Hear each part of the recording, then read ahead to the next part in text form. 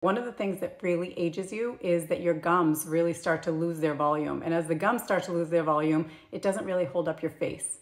The fact of the matter is I didn't get into oil pulling for teeth whitening. I actually get into oil pulling because I went to my dentist. When they started measuring my gums, the measurements were actually getting to 4s and 5s rather than a healthy gum, which is like 1s and 2s. So I started aggressively oil pulling back then. And at that point, I was doing it every other day. And I would basically take a tablespoon of oil, and I've migrated. I used to use the solid one. Now I actually use this one. And this one is made by Guru Nanda, and it's a coconut and mint because the coconut kind of makes me gag.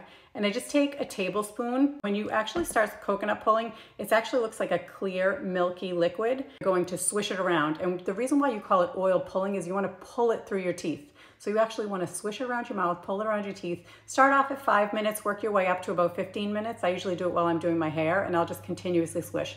Make sure you don't swallow. And I'm going to talk about why it's so important not to swallow, because I want to talk about what's happening when you're oil pulling. So first of all, the studies do show that it really does create a really good ecosystem in your mouth so that the bacteria goes away, and it really enables your gums to thrive. So my gums are right back down to normal level. I have super healthy gums. I don't have those gaps anymore. So it really made a big difference in the plumpness of my gums. It also whitened my teeth, but that really wasn't why I did it. And do it to really keep my gums nice and plump and pink and healthy. And it really makes a huge difference for that. Now, as far as the oil, coconut oil is actually the best oil to do that with. It's antimicrobial, it has lauric acid, which is a fatty acid. And what happens is when you're swishing the fatty acid around your mouth, it's actually got the ability to actually penetrate the microorganisms and the bacteria, and it breaks them down, dislodges them, and then throws them into the oil. So by the time you're done coconut pulling, this is actually a really milky white. And then you just want to basically spit it out and put it in the toilet. You don't want to put it down your drains because it will clog up your drains. That's what coconut pulling is doing. It's really dislodging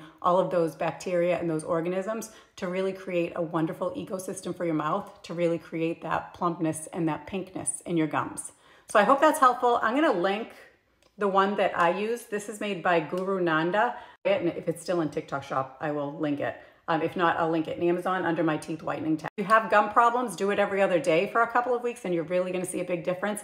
I do it every couple of weeks now, and it just really gives you like a really freshness to your mouth. I would do it more often, but I always forget. So I hope that's helpful. Talk to you soon.